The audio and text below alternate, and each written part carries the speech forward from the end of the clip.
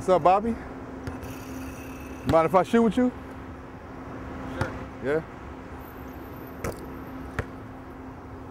How are you? Fine, how are you? Doing pretty good. You remember me? Yeah. Yeah. I just came from your probation officer. Yeah. Miss Command. Uh-huh. She told me that you've been missing school. So? So, you realize you're on probation, right?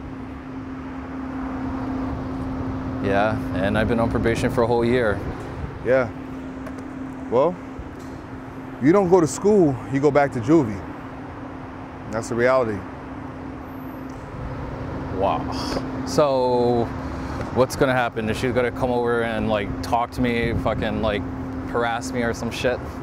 No, she's not. I actually spoke to her. And she's willing to have a sit down. She's willing to meet with you. Nah, it's all right. You sure? Positive. All right. Well, you know, it's either talk with her for a few minutes or go to juvie. I'm not talking to her. You know I'm here to help you, right? That's what she said too. And I understand that happens. A lot of times people make promises they can't keep. But if I make this promise to you that I'm here to help you, that's what I'm here to do. I'm here to help you. So, hey, listen, we could talk now. You could decide to go to juvie. I volunteer there too. You can't get rid of me, man. I want to help you, you know? I know it takes time to develop trust, but I want you to trust me. You know, all she's asking you to do is come and talk to her. I mean, you've been missing school, so she wants to know why. Have her call me or something.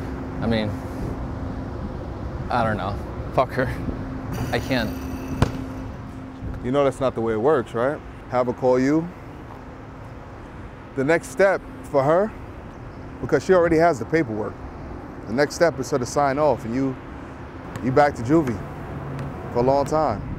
This time it's for violating probation. What, 3 days and I'm violated it? Well, your probation says that you can't miss any days without a reason.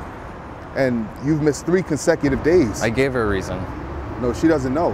What is that I gave her reason? a reason. I told her I was sick. My mom was sick too, so. Your mom is sick? Yeah. So that's why you haven't been going to school? Yeah. Someone has to take care of her. Is that it? What else is there? No, I'm asking. I mean, What, do you want to hear something? What do you No. want to hear? look, I'm on your side. I'm not here to cause any problems. I'm just here to help you. So can I get you to come on down and have this meeting?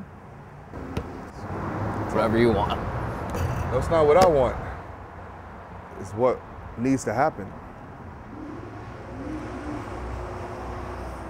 So next week, community center, 4 o'clock, Thursday.